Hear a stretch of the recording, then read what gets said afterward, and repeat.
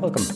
In front of me is a Amazon Fire Phone, and today I will show you how to boot the device into the safe mode. So to start off, we will need to hold the power key and select restart.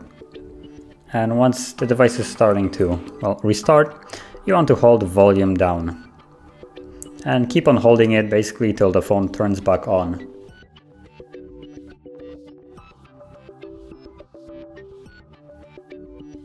And as you can see, now the device is back on. You have a little message on the bottom, safe mode, basically stating that the device is indeed in safe mode. And that's how you enable it. Now, if you would like to leave this mode, you can just hold the power key and then select restart once more. But this time, you don't need to hold anything and just wait for the device to boot back up. So let's wait for that.